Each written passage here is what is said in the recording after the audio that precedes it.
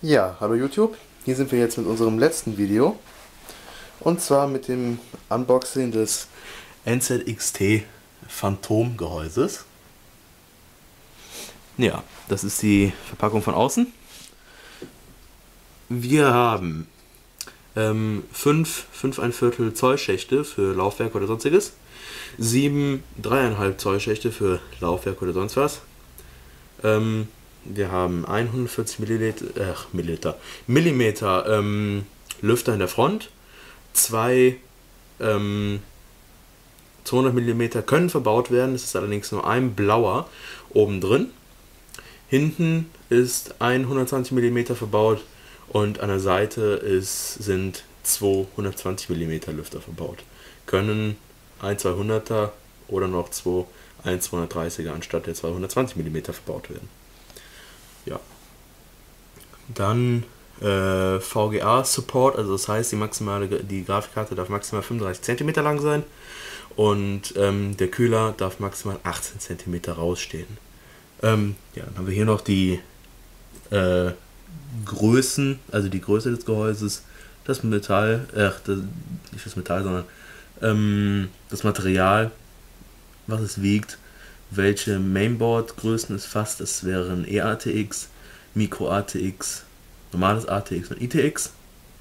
Ja, das, was wir dann vorne im Frontpanel haben, das wäre einmal HD Audio und Micro, zweimal USB 2.0 und ein eSATA. Wir haben das ganze Gehäuse in schwarz. Ja. Dann seht ihr nochmal die Seite des Kartons mit dem Gehäuse drauf, wie es von innen aussieht, einzelne Daten, auch nochmal die anderen Farben. Ja. Ja, wir werden das Ganze jetzt mal kurz auspacken und dann sehen wir uns gleich wieder. Ja, jetzt haben wir das Gehäuse ausgepackt, so sieht das aus. Aus dem Karton raus. Hatte noch die Schutzfolie drauf, die ich mal entfernen werde. Oben auch noch eine.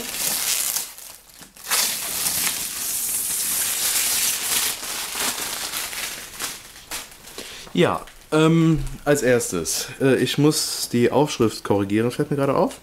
Wir haben natürlich einmal Mikro und einmal Kopfhörer, ein USB 2.0, aber wie gesagt nur ein, dafür ein USB 3.0. Der eSATA-Anschluss, dann haben wir hier zwei Arbeits-LEDs, ein Reset-Button, nehme ich mal an, ist das, und einen Start-Button. Ja, dann haben wir hier eine integrierte Lüftersteuerung, die auch mit LEDs geregelt ist. Weiterhin hier in der Front. Wir haben hier diese Tür, die verbaut ist, die einzelnen, die 5 verschiedenen Schächte, die man hier so entnehmen kann und dann das Laufwerk einsetzt. Oh. Na gut, lassen wir das jetzt mal gerade. Ja, hier vorne befindet sich der Lüfter drin. Das ist die Seite.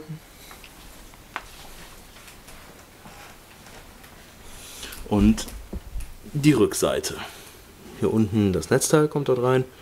Die PCI-Slots, da sage ich jetzt mal dazu, wo dann halt die Anschlüsse der Grafikkarte durchgucken oder halt was man sonst noch drin hat, Soundkarte, eine WLAN-Karte, LAN-Karte, wie auch immer.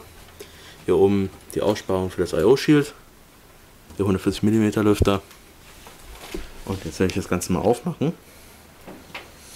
Hier mit 3 Schrauben, die man so mit den Fingern, also ohne Schraubenzieher, lösen kann.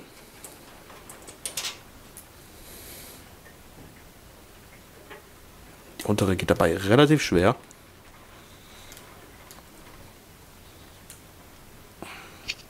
So, nach einem kleinen Kampf mit der unteren Schraube habe ich es dann doch geschafft, diese rauszubekommen. Jetzt machen wir das Ganze mal auf. Hier funktioniert wie eine Tür. Kann man den hier so rausheben. Wir haben an der Innenseite die 220 mm Lüfter. hier. Dann die zwei Anschlusskabel, 3 Pin. Hier kann dann noch ein 200 mm Lüfter oder 230 mm Lüfter verbaut werden.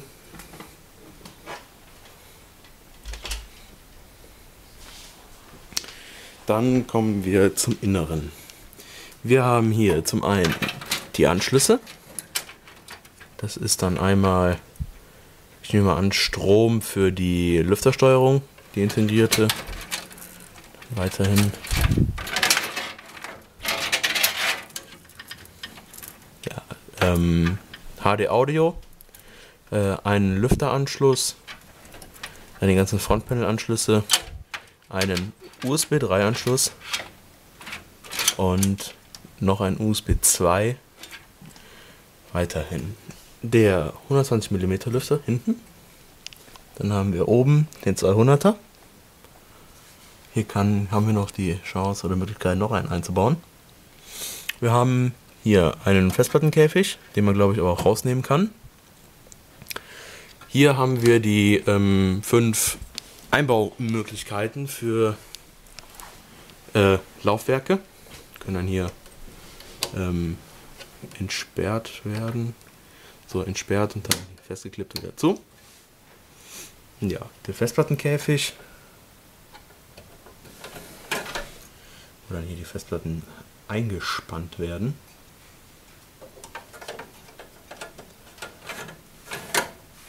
Ja, hier drin befindet sich dann noch eine kleine User Guide und eine Schachtel in einem Käfig. Dort drin befindet sich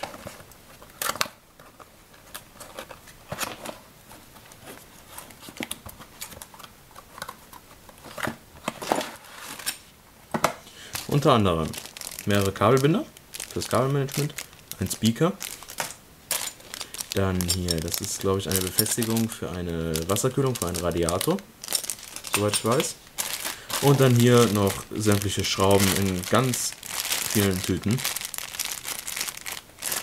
Ja. Sonst kommen wir noch mal kurz zum Inneren. Hier ist, vielleicht sieht man so ein bisschen, eine Tabelle mit einzelnen Angaben, wo jetzt welche Schraube hin muss, für welche Mainboard-Größe. Steht hier auch dann innen nochmal dran. Sieht man die Tabelle jetzt noch ein bisschen besser mit etwas mehr Licht. Ja, sonst hier fürs Kabelmanagement Gummierungen, um die Kabel auch zu schützen. Einsparungen für Kabelbinder, um Kabel von hinten festzumachen. Ja. Gummifüße fürs Netzteil, damit dies nicht direkt aufliegt. Darunter ist noch ein Staubschutzgitter. Ja. Das war's soweit zu dem NZXT Phantom Big Tower Gehäuse. Das ist vielleicht noch gerade kurz nennenswert. Dieses Gehäuse ist ein Big Tower, sondern kein MIDI Tower, dementsprechend natürlich auch was größer. Und ja, bei Fragen zu dem Video oder zu dem Gehäuse stellt sie uns wie immer auf YouTube unter dem Video oder auf Facebook. Guckt auch auf unserer Facebook-Seite mal rein. Kommentiert das Video, abonniert uns. Ich hoffe, es hat euch gefallen und dann bis zum nächsten Mal.